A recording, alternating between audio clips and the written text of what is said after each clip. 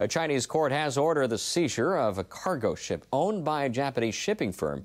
Court officials say the firm has failed to pay fees dating back nearly 80 years.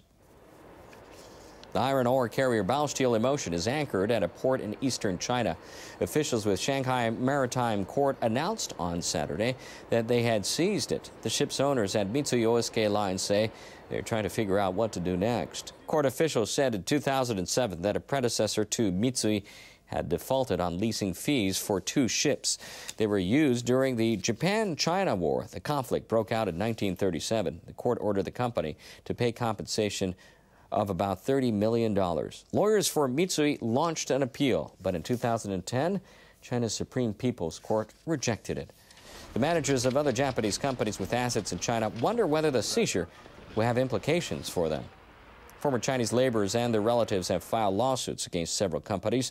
The complainants say they were forced to work in Japan during World War II, and they're demanding they be compensated.